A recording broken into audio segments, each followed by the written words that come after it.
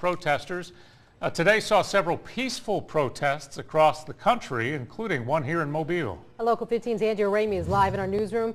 Andrea, protesters marched through Mobile today. That's right, Kim. Protesters marched 2 miles from Lyons Park to the federal courthouse downtown, all along the way voicing their outrage about what happened in Ferguson. I ain't gonna let nobody turn us around. No one turned this group around as they marched down Springhill Avenue this afternoon. No justice! No peace! I'm protesting because this is an asinine display that the Ferguson Police Department has shown by letting Officer Wilson just walk free.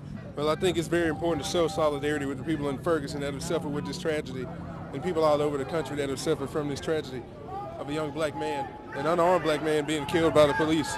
He can barely easily be me.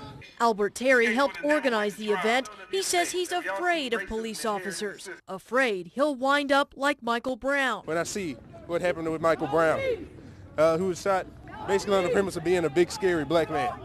I'm a pretty big black man myself. I think I have every reason to be afraid for my life.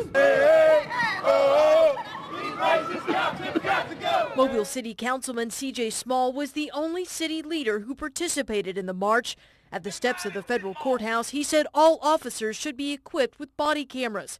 Cameras that would shed light on an officer's actions when they're called into question. Right now we only have one side of the story, and that's the police officer side, but we do not have the victim side of the story. If we had the victim side of the story, we will not be rallying today. Mobile Police Chief James Barber supports having body cameras, but says it would cost about $500,000 the city has not budgeted for. I think it would cut down on a lot of frivolous complaints against police and definitely be a good source of evidence for us.